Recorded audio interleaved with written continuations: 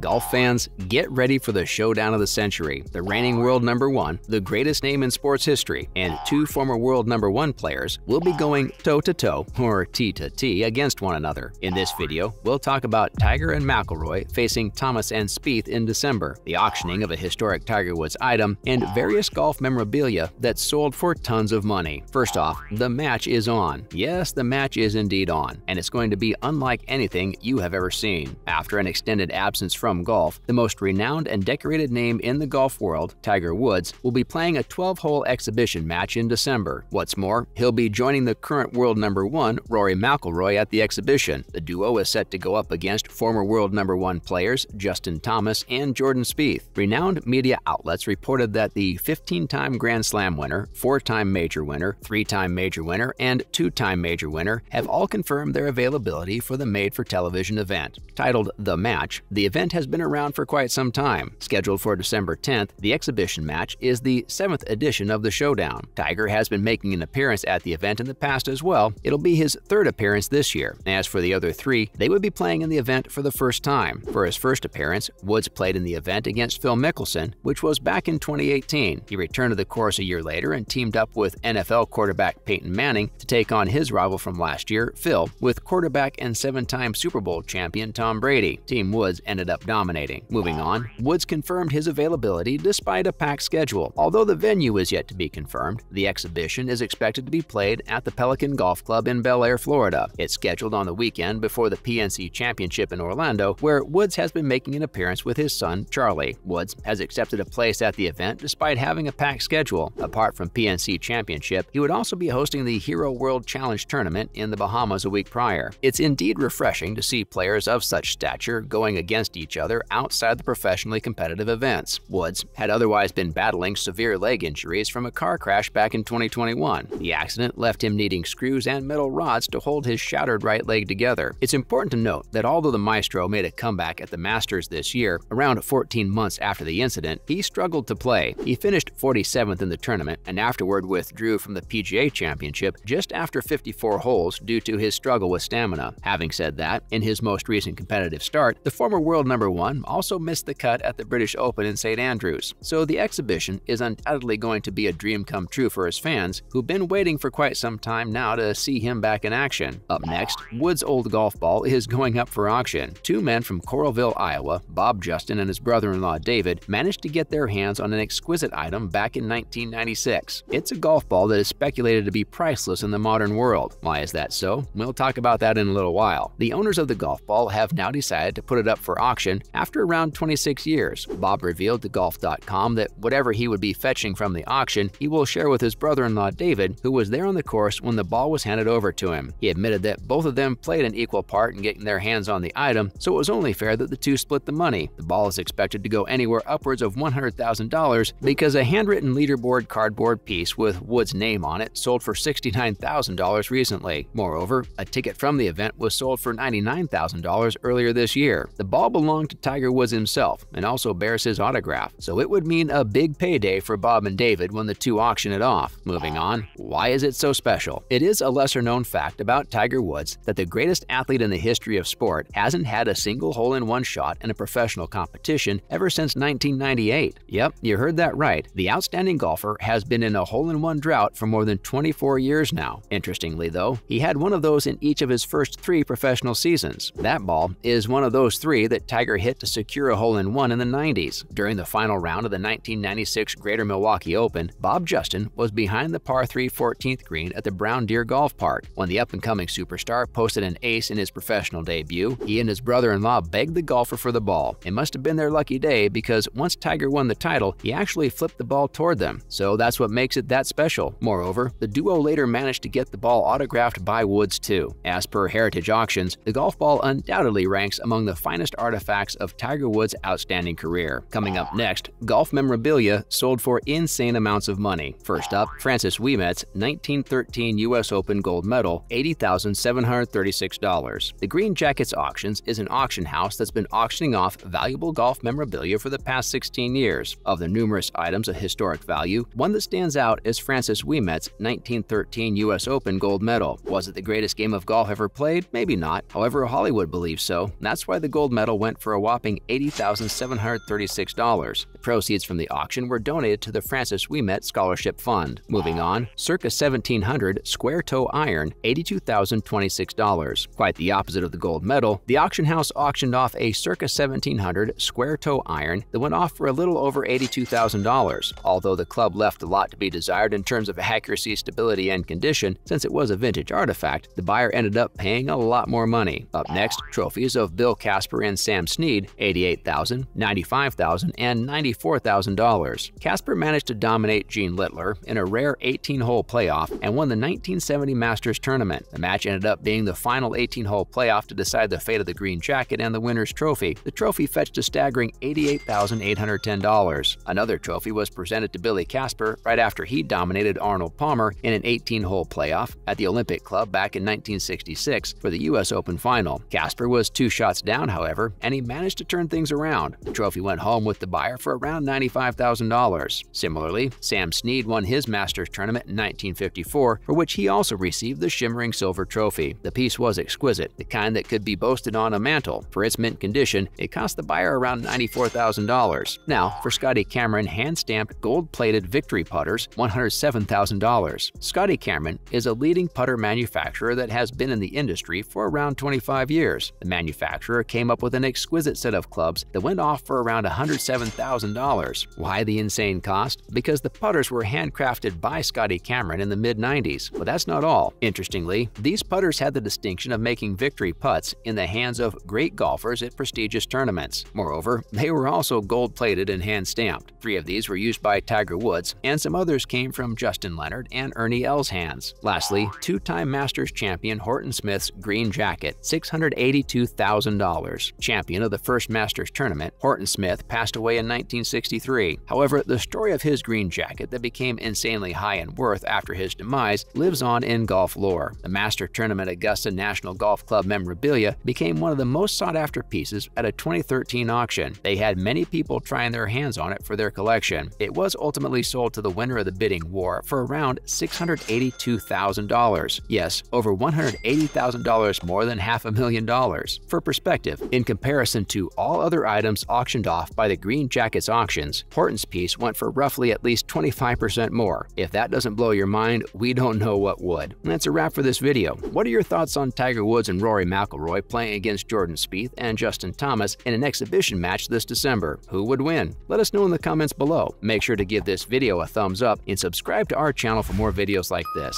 See you in the next one.